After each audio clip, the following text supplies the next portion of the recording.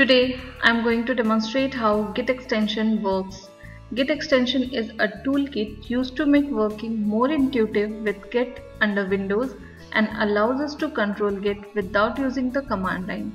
So first I'll demonstrate you how to set up SSH keys and then how to open and close repository in Git extension. So let's start. Now we'll demonstrate you how to set up SSH keys. SSH keys are a way to identify trusted computers without involving password, and to do that need public and private keys. So for that just go to the tools, go to the putty and click on generate or import keys.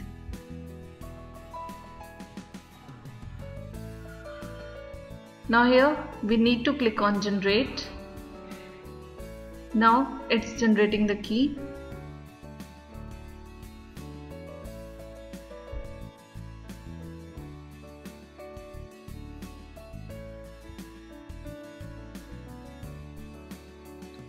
Now we can see that the key has been generated.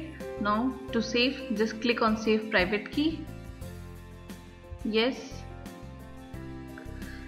and give it a name and save.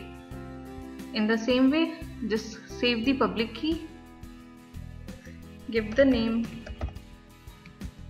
and save. Now the SSH keys has been generated and it is being saved.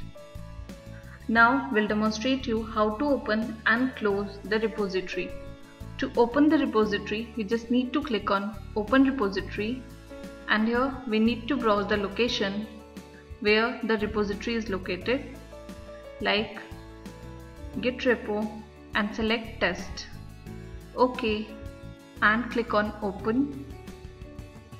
Now we can see that the repository has been opened. Now we'll demonstrate you how to clone the repository.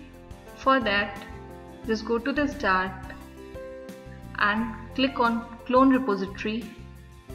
Here we need to enter the repository link which we want to clone. For that we can go to our GitHub site, and here we need to copy this link and now go to the extension and here paste the link, and now select the destination.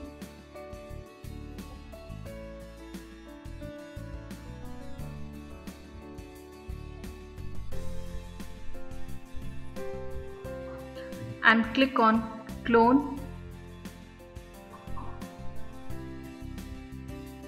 Yes. Now our repository is getting cloned. In this way we can work on Git extension. We hope you enjoyed this video and thank you for watching this tutorial.